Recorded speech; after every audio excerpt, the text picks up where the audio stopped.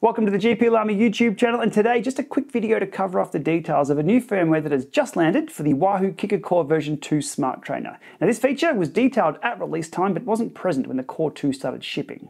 With the latest firmware version 2.5.4 or 3.5.4 depending on which region you're in, you'll now have the ability to bridge the Zwift CLICK version 2 controllers or the Zwift RIDE controllers to the CORE 2 and have those controllers relayed over a Wi-Fi connection. Now this is in addition to the heart rate bridge, which has been a feature since the CORE 2 launched. I also believe there's been some underlying tweaks to that too. So why is this needed? Well, mostly for Apple TV users who have limited Bluetooth connection slots for accessories, which becomes a problem when trying to connect even more and more accessories, such as virtual shifters, heart rate monitors, and maybe steering blocks. And also for anybody who's having trouble with direct Bluetooth connections to their PC, Mac, or Android device. Pairing everything direct to the trainer then through Wi-Fi is typically going to be a better experience. Now here's the interesting part for this Zwift pairing. The bridging is dynamic, so there's no need to open the Wahoo app and pre-configure the link between the CORE 2 and your controllers or heart rate monitor. Once your devices are powered up, then you just open the pairing screen on Zwift and the sensors the CORE 2 can bridge to are shown with this icon here.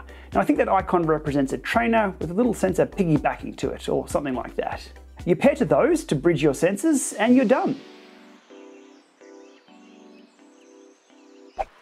Now, if you're using Apple TV and connecting via Wi-Fi and to your sensors bridged via Wi-Fi, you'll still have both Bluetooth slots open to pair other sensors to direct, maybe a separate steering block or other heart rate monitor or temperature sensor.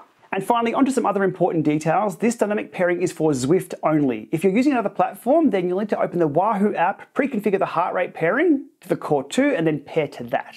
Now this requires ANT+ or an open Bluetooth heart rate sensor, so something like the Garmin secure heart rate sensors need to be in open mode for this to work. And again, the supported Zwift controllers are only the Zwift CLICK version 2 and the Zwift RIDE. The CLICK version 1 and Play controllers are not supported.